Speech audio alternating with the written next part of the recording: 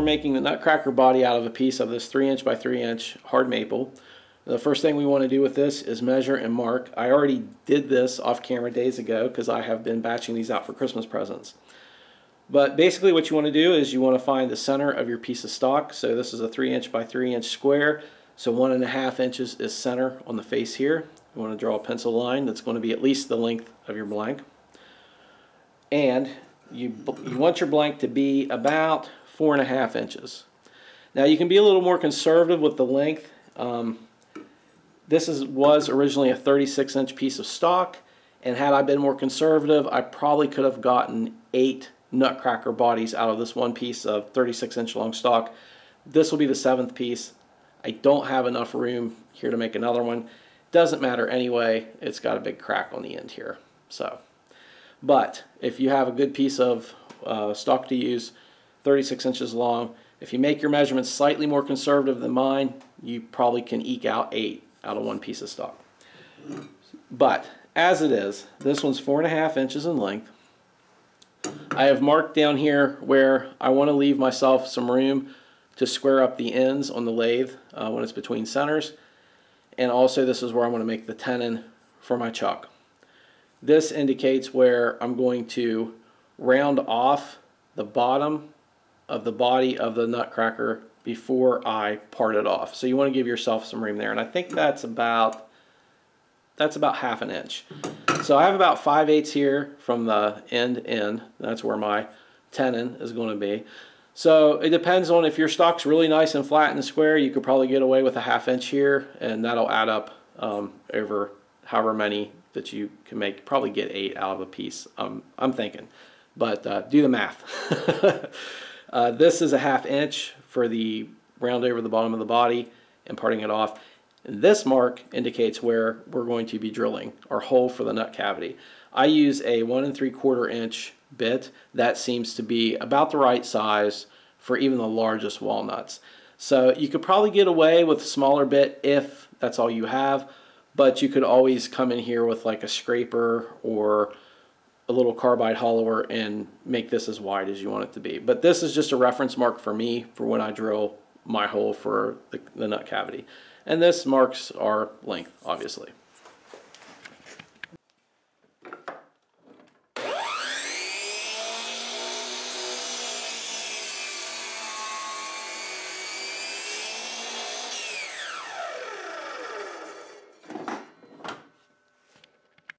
Okay, so we're going to find center on each end of the blank. I'm just using a plastic center finder here and a pencil. And I tend to run my center finder around all 4 corners, because that way, if your blank's not a perfect square, you end up with these crosshairs, and that tells you the middle of that crosshair is where your perfect center is. So just do the other side the same way.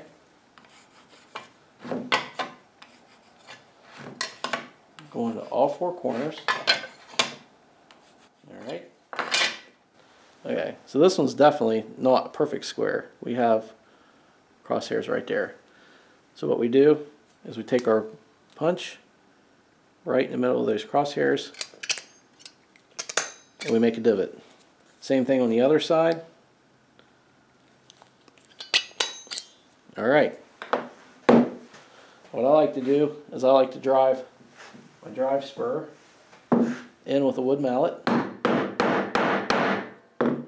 until you can pick up the blank like that. Alright, so before we proceed on to the next step, I just want to make a quick note here. This is not the same piece of wood. The maple blank I showed at the beginning didn't make it. As I was turning it, I got vibration, I got a catch, I stopped the lathe to see what was going on, and there was a crack. So I decided to just start with a new piece of wood. So this is a piece of cherry. It's from a tree that fell in my mom's yard a couple years ago. It's a little bigger than what we need, but it doesn't matter. We're going to turn a tenon on this end. That's going to allow us to put it in the chuck, and we're going to drill a hole for the threaded rod.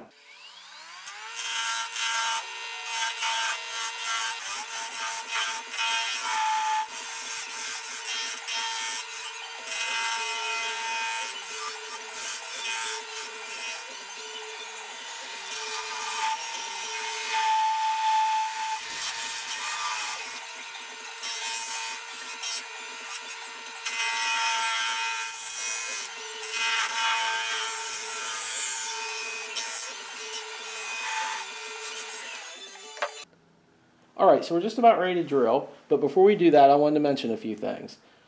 The first thing is I took a compass and using the divot that I made for our drill bit that's going to drill the hole for the nuts, I drew a circle to represent that hole. And the reason for that is because we want to reference to how far to drill through with our bit for the threaded hole. So we want to make sure that we drill at least past the top of the opening here. That way when we drill this cavity, the hole for the threaded rod is already there. The other thing I wanted to mention was I am starting the hole on the end here with a 1.5 inch Forstner bit. We're not drilling a hole to thread in the end grain for the threaded rod. End grain doesn't hold threads very well. We're going to drill this 1.5 inch hole so far down because we're going to turn a face grain plug or an insert that we're going to then drill and tap for the threaded rod, because face grain holds threads a lot better, especially in something that's going to see a lot of use, a lot of threading and unthreading. So the other thing too with the 1.5 Forstner bit is that it gives some clearance for my Jacob's chuck, because the 1.1/8 bit that I use to drill the hole for the threaded rod does not go all the way, or doesn't go as deep as I need it to. Jacob's chuck hits the end of the blank. So this gives me some relief here so that I can drill the hole as deep as I need it to go. Alright, let's get started with that.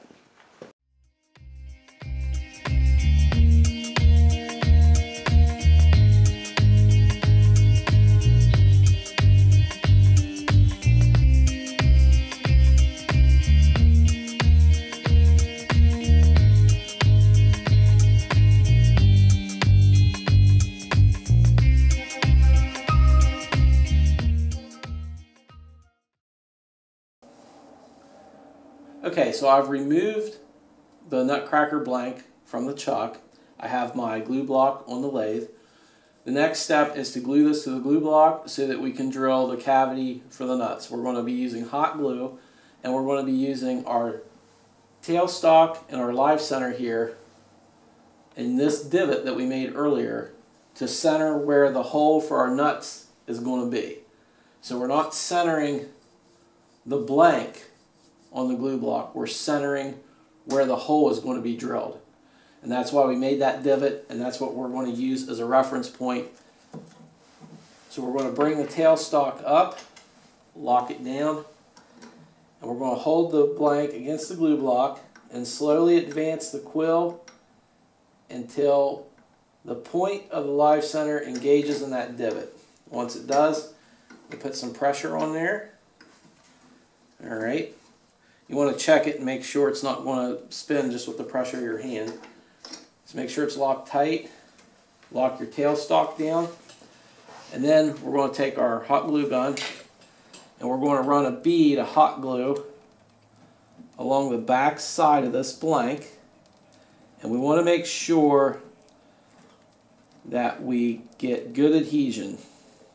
So we want to run a nice even bead all the way along the back and down the side here. You don't need to dump a ton of glue onto this.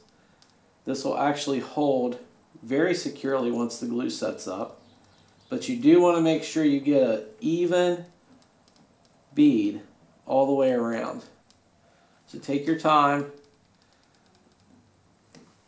and make sure you get a nice, consistent, heavy bead across there. And then kind of overlap where you started, and that's it. Alright, so my glue's set up. I'm ready to drill the cavity for the nuts, but before I do that, I want to know how deep to drill the hole. So I'm going to use this depth gauge, and I'm going to make some reference marks here to go by. So what I'm going to do is I'm going to reference the depth gauge off of this side of the blank. I've already extended it to the other side of this hole. So we have our 1.1/8 inch hole here that we drilled for the threaded rod. We want to make sure the cavity for the nuts extends past that slightly so that the threaded rod can go all the way into the cavity to crack the nuts. We have the 1.5 inch hole that we drilled. So I'm using that as my initial reference point. That gets me past the 1 1/8 inch hole. So I can come up here to the side of my blank, I make a mark. I've already marked it, but I'm going to make a mark here. And I see I have probably about 3/4 of an inch or so from the edge here. Now, I don't want to drill to that mark because, for one thing, we're going to be turning this to round and shaping it. So we're going to lose a lot of material here. We want to make sure that we don't start turning into the hole we drilled. Also, on your Forstner bits, you have this little pilot spur, and that's going to leave an indent in the back of this hole. I don't like to leave those. It leaves a little divot in there. I'm going to take a scraper and make that nice and flat and smooth on the back of this hole. So we want to stop shy of our final drilling depth. So I'm going to, and I've already done this here, I'm going to come back about 1/4 inch or so and make a mark. And then I'm going to set my depth gauge to that mark. And that way I can check my depth as I'm drilling, just make sure I don't go too far. The other thing you can do, since we already have this hole here, is we can check our progress as we're drilling, make sure we don't drill too far. So you can drill a little bit, stop the lathe, check, drill a little bit, stop the lathe, and check. The other thing to keep in mind, when you're drilling with a hole like this going through, you're going to encounter vibration. So just take your time, go slow, keep your lathe speed low. Also be aware this is off balance because it's centered on our drilling mark, not on the center of the blank. So it's going to be off balance as it's spinning around. You have sharp corners and sharp edges spinning around, so be aware of where your hands are when you're drilling. Stay on this side of the blank, on the tailstock side of the blank. Do not try to stop it from spinning when you turn off the lathe by grabbing this. Let it stop on its own. And just be aware of where your hands and your arms are at all times while this is spinning around. All right, let's get started drilling.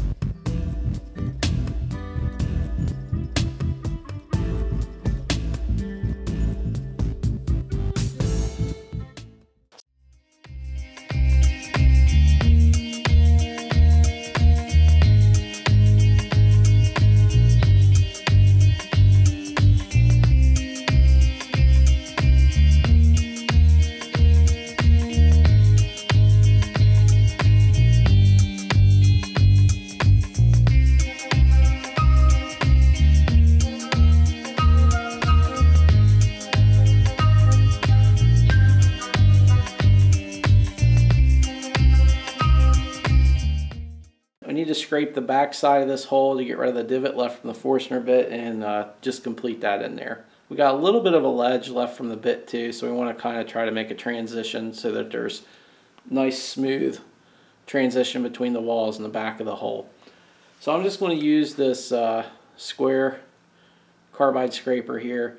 You can buy these Easy Wood tools. There's a bunch of knockoff brands, or you can just make your own like I have here. So let's get the scraping done.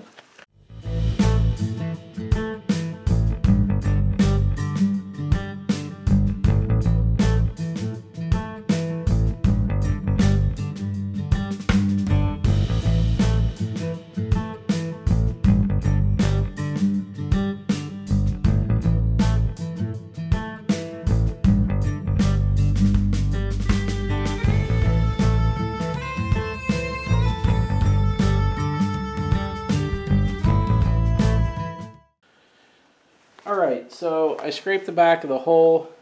I got it nice and flat back there. I got a nice smooth transition from the back of the hole to the side of it. I scraped to about my mark, maybe just a hair past it. But I think there's still plenty of wood here for when I turn it around and shape it. I got enough material there, I won't get into the hole. So the only thing I want to do before I take it off the glue block is I'm going to take my bowl gouge and I'm going to chamfer this hole in just a little bit, so that when I put it between centers or put it back on a chuck to turn it around, it's less likely my gouge is going to catch on the edges of this hole and tear out chunks of grain and stuff. It's not completely necessary, but I find it helps make a smoother transition when you're turning this around.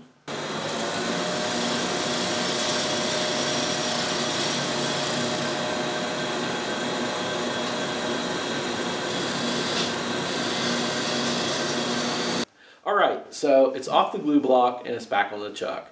The next step is to continue drilling this 1.5 inch hole that we started drilling earlier. Now the reason I don't drill all the way through at the beginning with the 1.5 inch Forstner bit is because I don't want an opening that large at the top of this cavity here. We drilled down with the 1.8 inch bit, and I like that size hole because it gives a nice finished look, in my opinion. The other reason is because I only want to drill down a certain amount with the 1.5 inch Forstner bit because I want to leave a ledge here. So I want my 1.8 inch hole, and then about 1/4 of an inch above that is where the 1.5 inch hole is going to stop.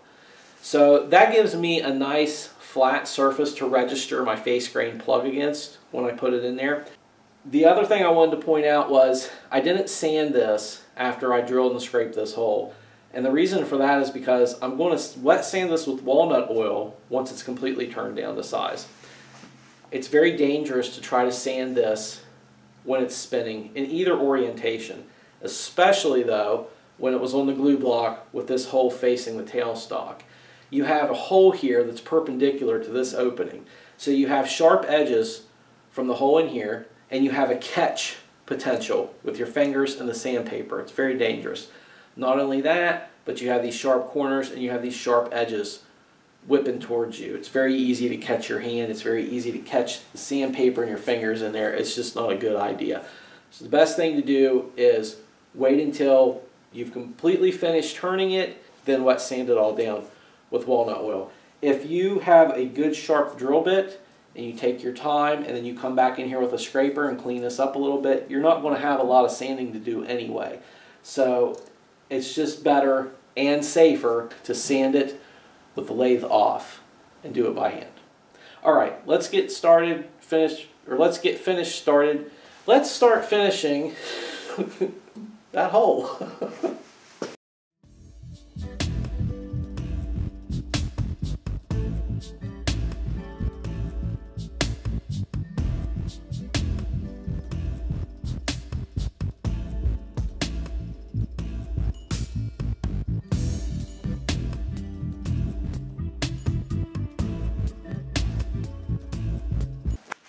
Alright, so in my chuck right now I have my face grain plug mounted. In essence, I turned this off camera. I turned several of these Nutcrackers for Christmas, and I went ahead and just had some face grain plugs already turned ready to go. So this one was already made. Basically all it is just a piece of cherry I face turned. I took a piece of wood like this, and you want to use like maple, cherry, a good hard wood. You want it to hold threads well. So I mounted my piece of cherry between centers with my face grain facing the tailstock perpendicular to the lathe bed, just like you would a bowl blank. I mount it between centers. I turn a tenon on the end so I can mount it in the chuck, and then using my calipers and a parting tool, I get my diameter to 1.5 inch, which is the same size as the hole that I drilled in the top of the Nutcracker, and then I work that the whole length of this plug. I make the plug longer than the hole in the Nutcracker because I want to make sure this bottoms out against that ledge. But before I glue it into the Nutcracker body, I want to go ahead and drill the hole for my threaded rod. And the reason why I'm doing it now instead of after it's in the Nutcracker is because when it's in the Nutcracker, this will be flipped the other way. So the drill bit will be drilling through the back side of this plug. When it exits this face of the plug, it's going to break away that grain. You're going to have tear out. We're going to have a rough, jagged edge surface there. We don't want that. So we're going to go ahead and drill from the bottom, basically, of the plug with a 7/8 inch Forstner bit. And then when we glue it into the Nutcracker and the glue dries and we part off the top here, our hole's already there and it's ready to tap.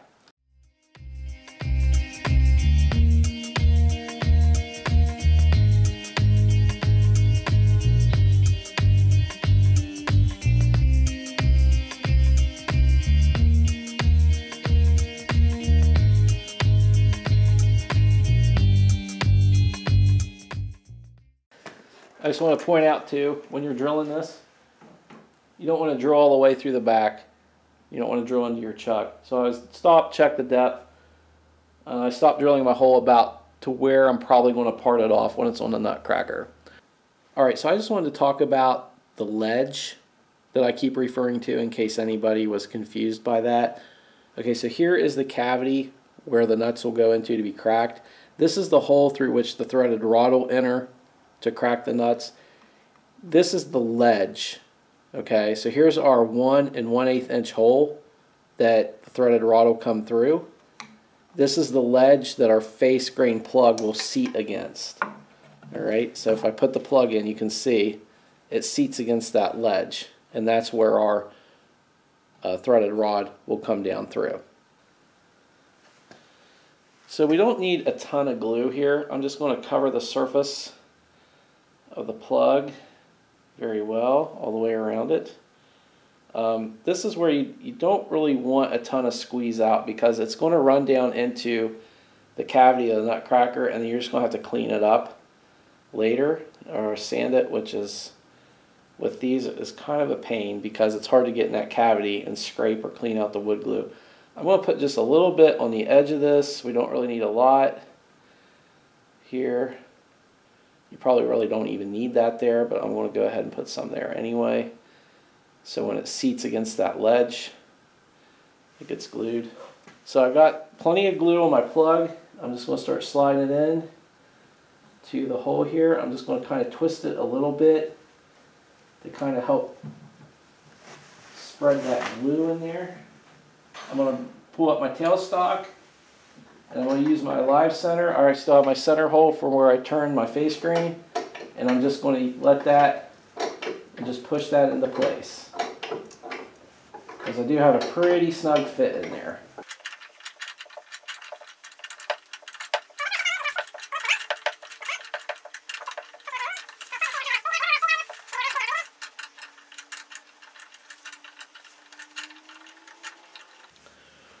Alright, so the plug is glued in place. I pressed it in with the tailstock until it seated against my ledge here. And now I'm just going to let it set up overnight with some pressure on it and then turn it in the morning. Alright, so it's been well over 24 hours since I glued this up. It's ready to turn. I'm just going to cut this plug off with a flush cut saw, and then I'm going to put a chamfer in there with my bowl gouge and pull my tailstock back up and start turning this to size and shape.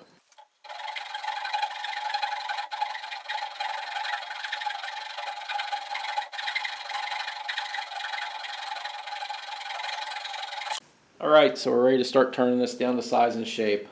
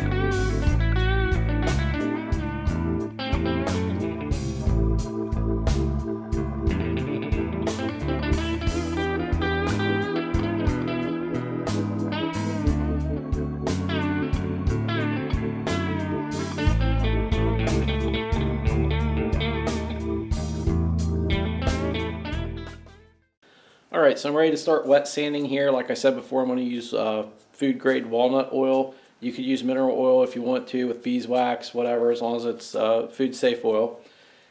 I'm going to sand this by hand with the lathe off. I will not be running the lathe while I sand this. I'm going to just sand with the grain, alright, like you would any other spindle turning. And I'm going to sand around my opening here, soften this edge right here. It's kind of sharp and a little ragged from turning, so we want to try to do that. And it's just basically straightforward. We're just going to sand from 150 up to 600. Alright, let's get started with that.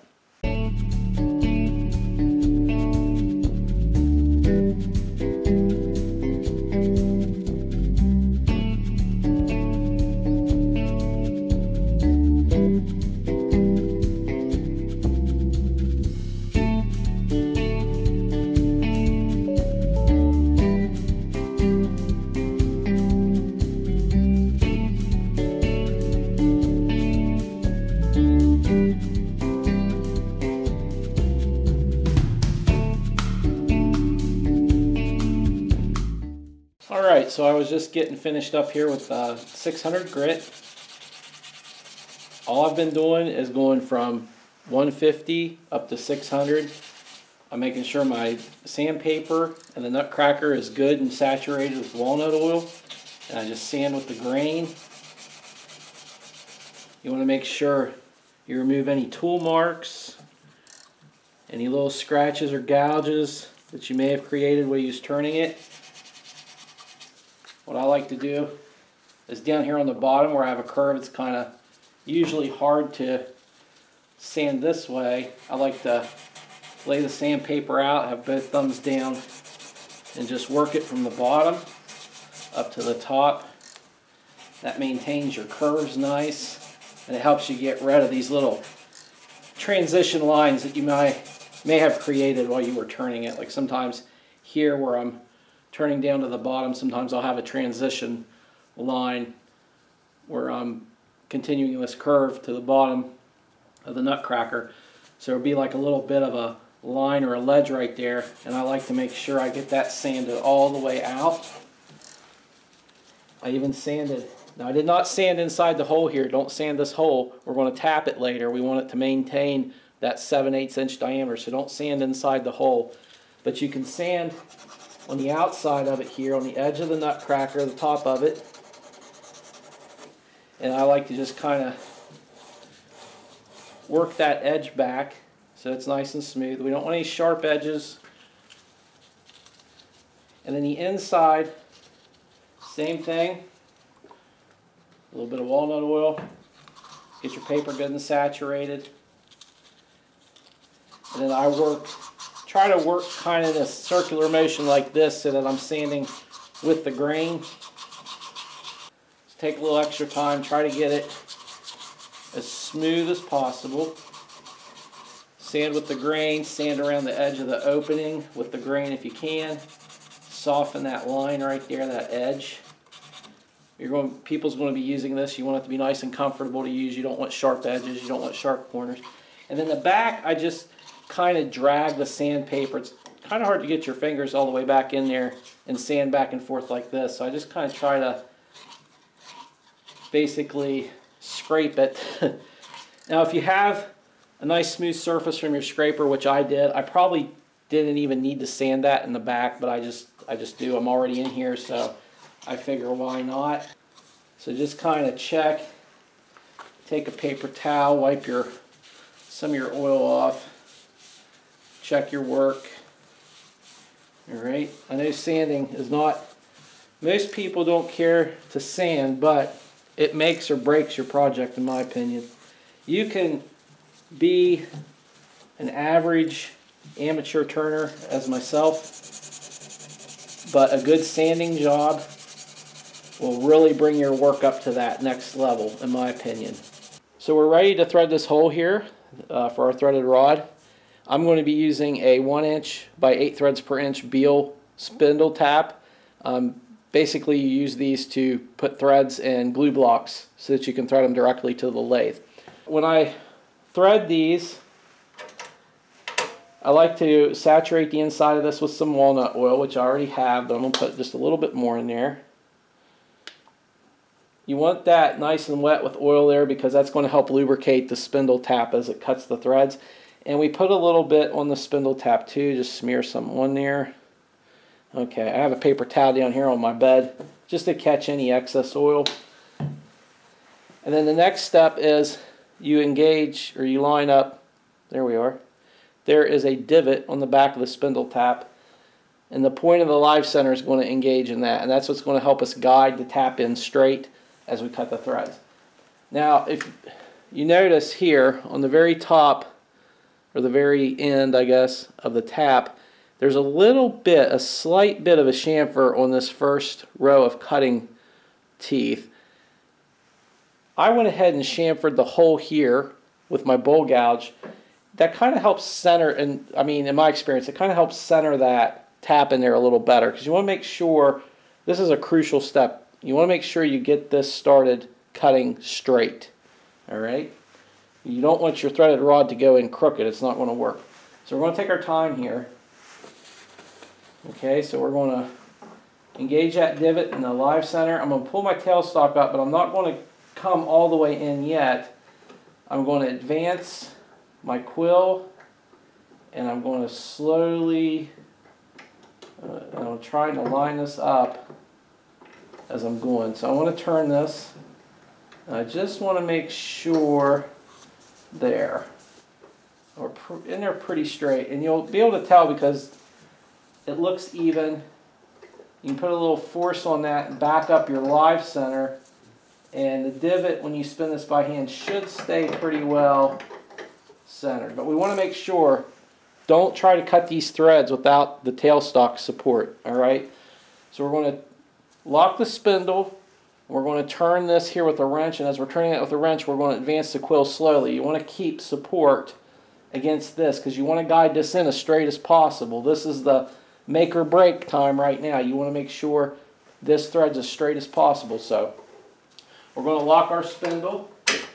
If your lathe doesn't have a spindle lock, you could either have somebody hold the headstock spindle with a wrench, keep it from turning, or you could possibly, use some kind of clamp or other method to keep your headstock from turning. If you do that, unplug the lathe. You don't want to take a risk of it turning on by accident. In saying as much, I'm going to go ahead and unplug mine. So unplug your lathe, lock your spindle, or some other way to lock the spindle. Either use a spindle lock or the indexing feature on your lathe, whatever you have to keep this from turning. You only want the spindle tap and the live center turning. Alright, so I just use one of these adjustable crescent wrenches, just anything that's going to fit securely. This is just 4 flats on the back of the spindle tap, so I don't really know what size wrench it takes. Probably, I don't know, maybe 1/2 inch, maybe 9/16, somewhere in there. But use your tap might be different. It might even have handles, whatever. Just use whatever you can to turn this. So what I'm going to do is I'm going to start slowly, turn a little bit. I'm going to feed my quill, because as you turn this, it starts threading in and it moves away from the tailstock. So you want to try to keep even pressure. So as you're turning, feed the tailstock forward to keep this guided straight. Now generally when you're tapping wood or metal, you want to back the tap out occasionally and clear the chips.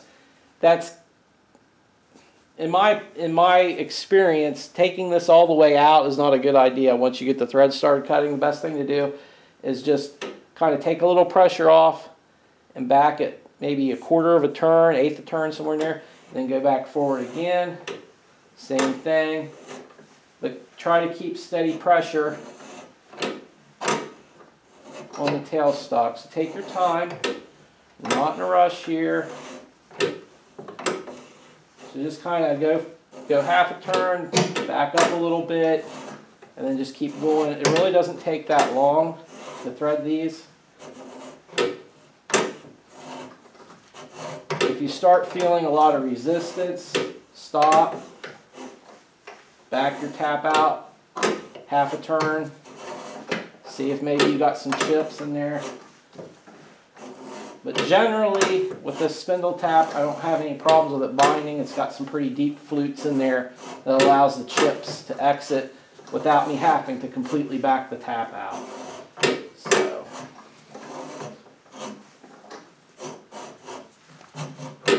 we're getting close to the end. Now what I like to do is I like to come on this side, see where I'm at. I'm just about through.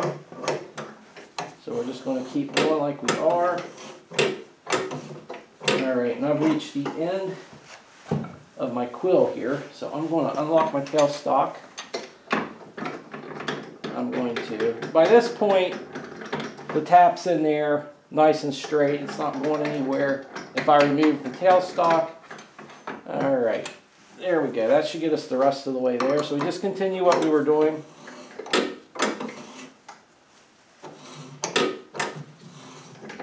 That clacking sound you're hearing when I'm backing out is my spindle lock. It's not very tight on this lathe. So, alright. We're all the way through. We don't have any more resistance. So we can start backing this out. Now you want to do this slowly too. Take your time. When you get towards the end where your tap is going to come out, don't let it kick to one side or the other. Try to take it out as straight as possible. You don't want to mangle the threads at the beginning of this. So just gently, slowly take it out. Try to keep it supported. There we go.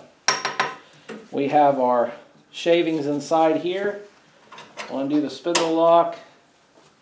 Dump that out. Alright, now what I like to do is I like to take a toothbrush or some other small brush. I like to clean those threads out. Alright.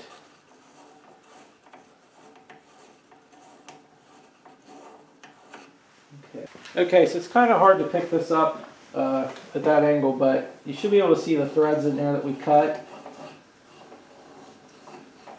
So I like to clean that out, and then what I like to do is I like to go back.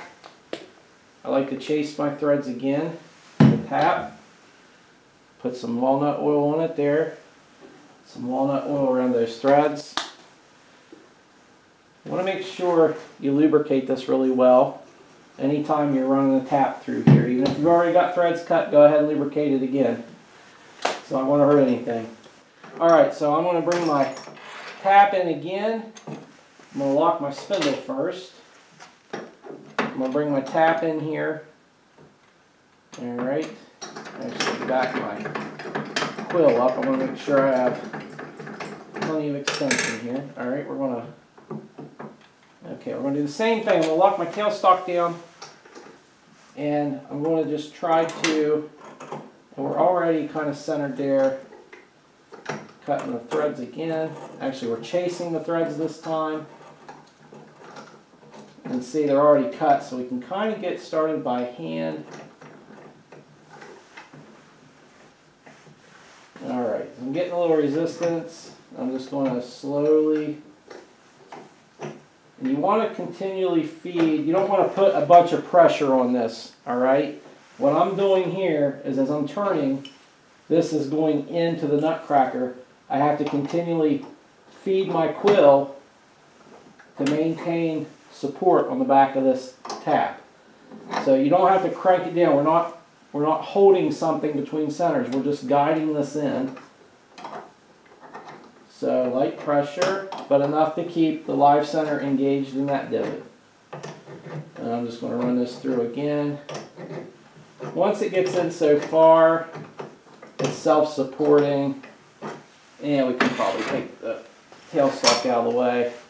And yeah, it's able to run it in by hand. Okay. So run that through like that. You don't have to go all the way, just as long as you get past your threads. So you've chased all your threads. And you'll notice you'll get some more shavings. And that's just mostly where, when you originally went through, there's still some shavings in between those threads.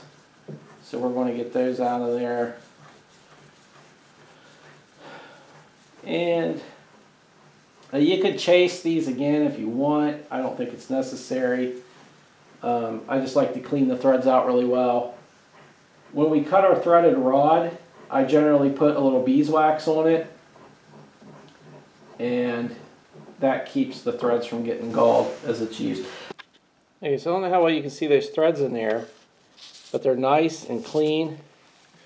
There's virtually no tear out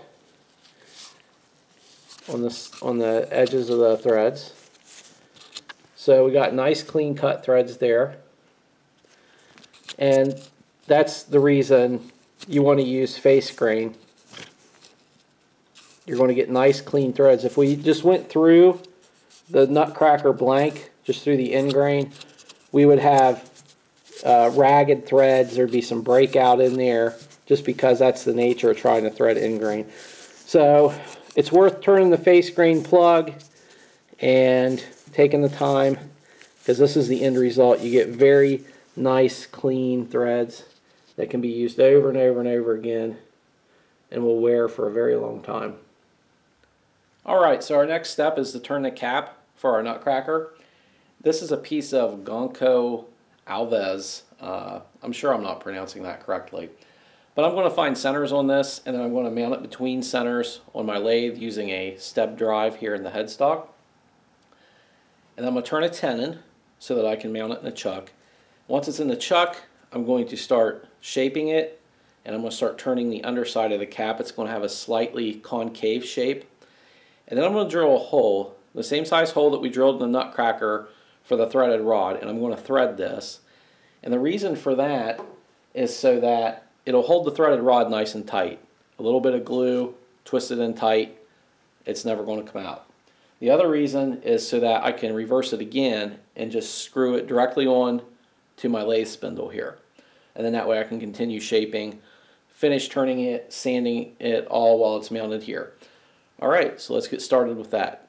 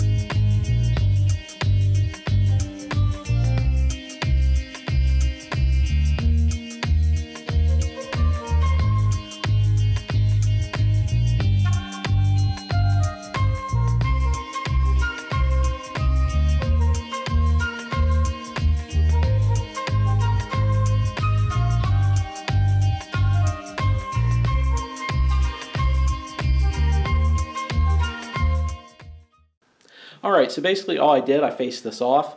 I concaved it in a little bit, about 1/4 of an inch difference between the center and the outer diameter here as far as how much it's dished in.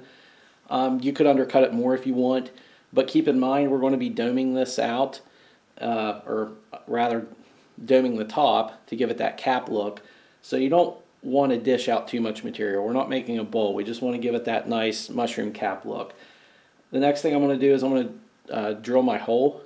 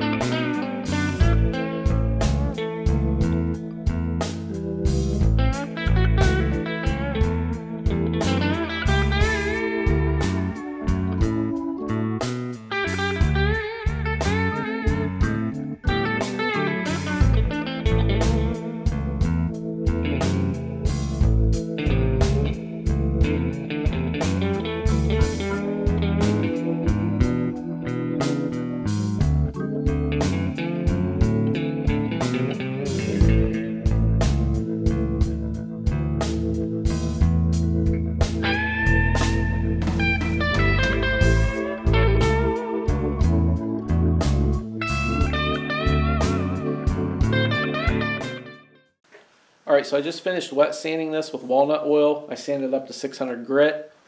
I have my lathe set at about 225 RPMs, which is the lowest it'll go. I started with 150. I would sand with the lathe running at 150 grit. I'd stop the lathe, and then I'd take the 150 and I'd sand with the grain. Okay, so with this being a face turning, the grain's running this way. So you want to follow that grain as you're sanding it by hand. So sand with the 1 grit, get your tool marks out, get any little nicks, gouges, whatever, get them out, stop the lathe, come back with the same piece of sandpaper and sand with the grit across this way. And do that for each grit, working up to 600. Alright, so that's done. We're going to cut the threaded rod next. Alright, so the Nutcracker body has been turned, sanded, it's ready to go. Our cap has been turned and sanded, it's ready to go. Our next step is to cut the threaded rod that's actually going to crack the nut. So what I like to do is I just go ahead and thread the Nutcracker onto the threaded rod here. This is also a good opportunity to make sure your threads and stuff are good, and that it threads without any binds or anything like that. I got good thread here, really good thread. Alright, so what I like to do is I like to spin this on, and I like to screw the rod down in until you don't want to bottom out, because you're going to tear up your nice surface in there. So I like to turn it in until it's about, I don't know if I can see that. Yeah, there we go. Sorry. I like to turn that down in until it's about 1/8 or so away from the bottom. It doesn't need to bottom out, because this is only for when it's cap's tightened all the way down. You just want to make sure that it's not going to hit the wood down there and tear it up. So I like to spin it in, give yourself some clearance there. And then what I do is I take a marker. I don't want to get it on my Nutcracker, so I go a thread above the top here, and I make a mark with a permanent marker. Alright. And then we can unthread the Nutcracker.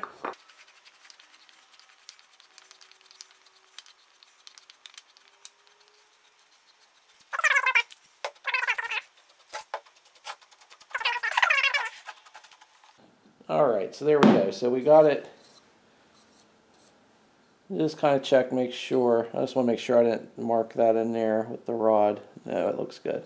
Okay, so I have my mark here. And that's about a thread or two above the top of the Nutcracker body. So then what I want to do is I am going to take my depth gauge here.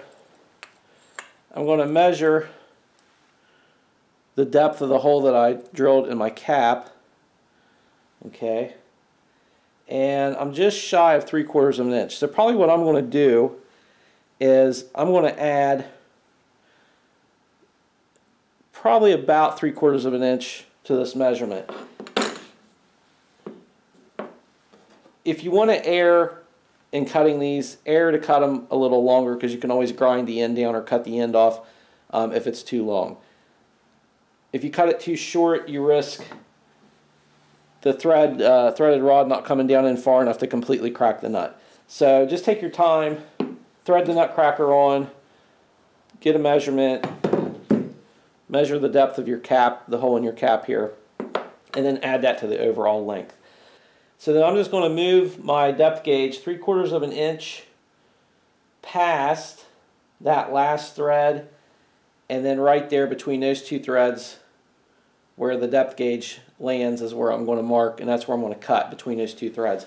Now I'm going to use a reciprocating saw with a metal cutting blade, and then I'm going to take it to my belt grinder, and I'm going to flatten the ends of this, and one end I'm going to chamfer at an angle just to give it a nice smooth transition, and that's what will be the end of the rod that actually cracks the nuts.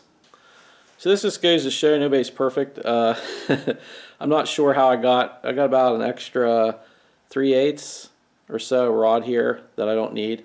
So this is a good thing to do. You can test fit your rod after you cut it. make sure it is a proper length. You can always cut more off or grind more off if you need to, but it's better to leave them a little long than it is to leave it too short.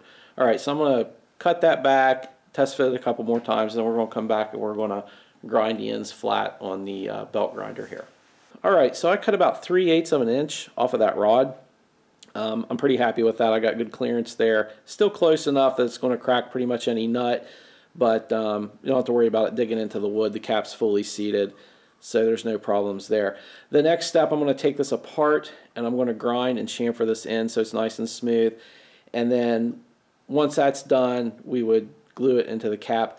I'm not going to do that in this video. The oil on this still needs to cure. I still need to buff it up. So I will show a different nutcracker that I made in a similar style in use so that you can see that this design actually does work. So I'm going to take this out and grind that off.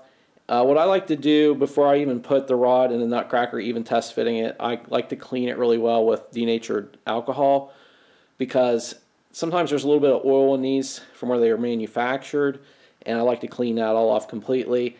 And then once everything's said and done, the threads, or the rod's glued into the cap, I will put beeswax on this, make sure it's completely coated in beeswax, the bottom and everything. That helps prevent rust, but it also allows it to move in the threads easily. Alright, so let's get finished up.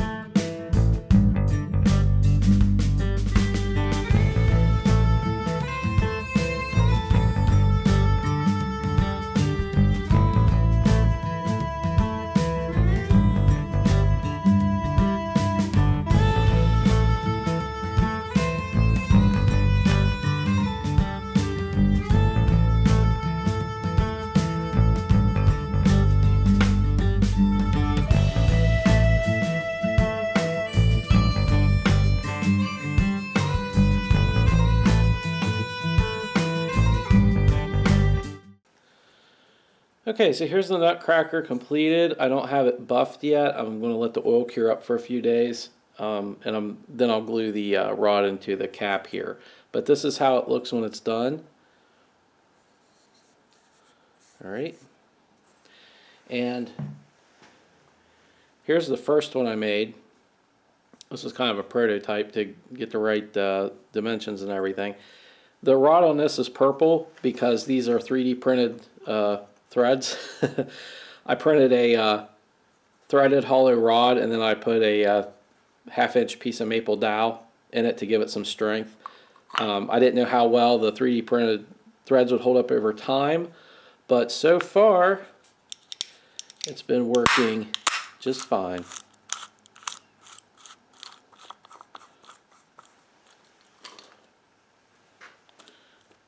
So you see it cracks nuts. Put another one in here.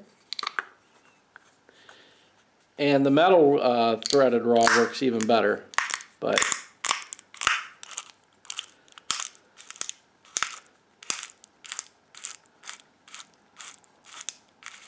so here we are.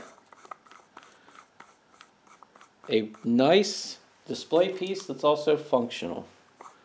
So I hope you enjoyed this video, and if you did, I hope you consider giving it a thumbs up and subscribing to my channel. Thanks for watching, and have a great day.